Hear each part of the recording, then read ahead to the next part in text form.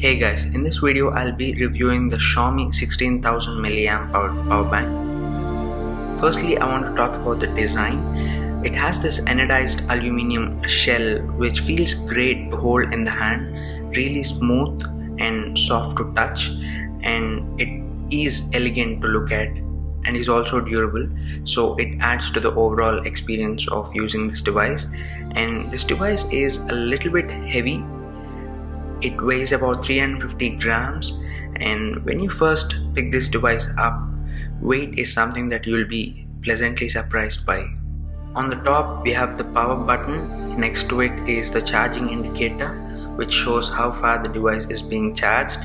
Underneath is a micro USB port where you insert the charging cable, and next to it are two USB ports, which means you can charge two different devices at the same time. And as you can see here, I'm charging both the iPad and the iPhone at the same time, and it does handle pretty well. But the only issue I had is that this power bank takes substantial amount of time in order to charge these devices when you compare it by charging these devices using a power adapter.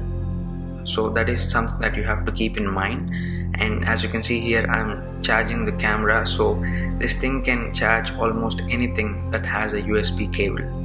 Something that I don't really like is the charging cable.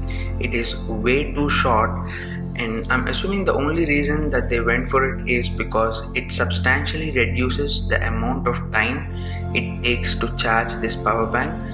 If you use a standard USB cable, it takes about 15 hours, but with this cable it takes only 10 hours, which sounds amazing on paper, but I just wish they would have come up with a better cable which is longer and also is as efficient as this particular cable.